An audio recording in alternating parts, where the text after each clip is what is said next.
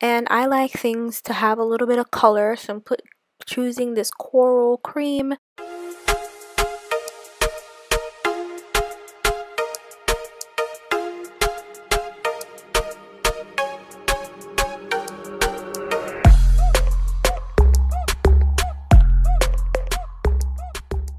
What is up, everyone? Welcome back to my channel, Road to PhD. My name is Kimberly. I major in nutrition and minor in chemistry, and I plan on getting my PhD, so come on this journey with me.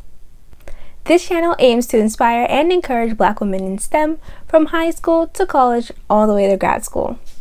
If you're new to my channel, please make sure that you subscribe for more videos like this one, and while you're there, might as well give it a like.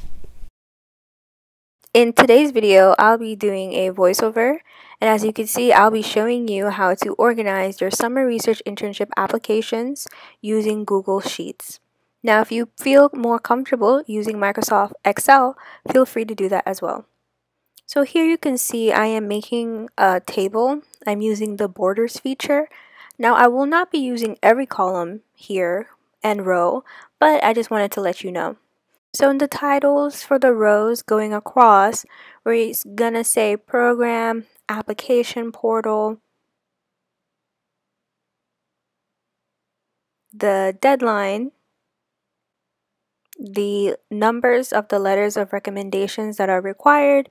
Some programs require 1, some programs require 2. If you want to know how to get amazing recs, check out the video linked here in the Summer Research Internship Application Series playlist. Here, we're going to talk about the status of the letters of recommendation. Now, not every rec will be ready right away, and so it is important to keep track of them. And I'm going to fill this out and show you as well. So here you're going to see I put username and password because some applications require a portal, and that for you to make the username and password to log in. And so here I'm also putting the admission decision. If you want, you can put this at the end. To be honest, I'm not sure why I put it here, but it is already done. And so I'm also going to put the city and the state to track the location. And because it is currently 2020, I also wrote if it's virtual or not. So as an example, as you might know, I'm a Karsh scholar at Howard University, so I'm using that program as an example.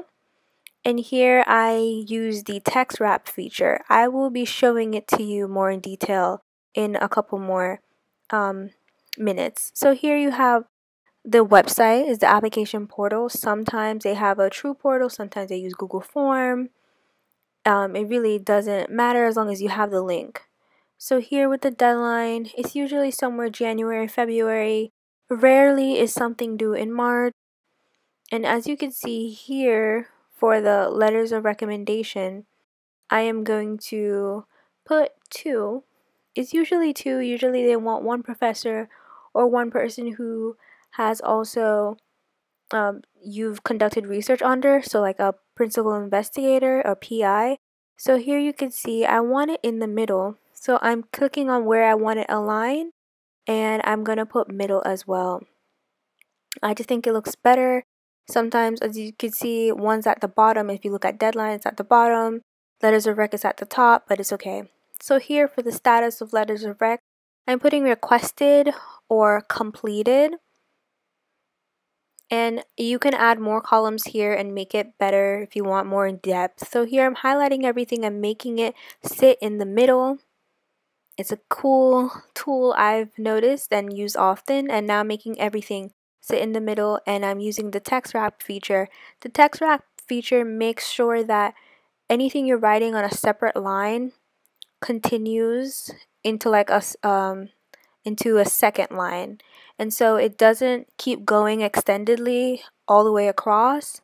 And I never used to know how to fix that, but now I know it's the text wrap feature.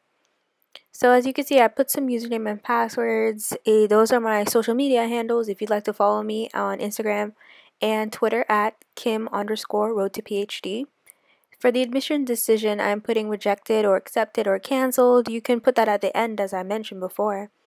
And I believe that DC should be the 51st state of the United States of America.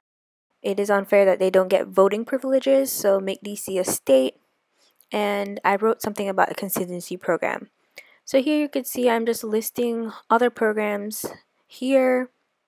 They're not real, and I like things to have a little bit of color, so I'm choosing this coral cream. And I like color coding applications, especially graduate school applications. Let me know in the video if you'd like me to make a video about how I make my graduate school applications list. It is very detailed. Just let me know. It's nothing like this one.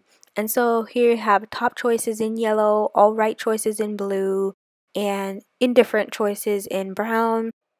I understand that sometimes we have like a number one choice and the rest is just like, we'll be grateful to get into it. Thank you so much for watching, PhD Roadies, and I will see you on the road. Bye!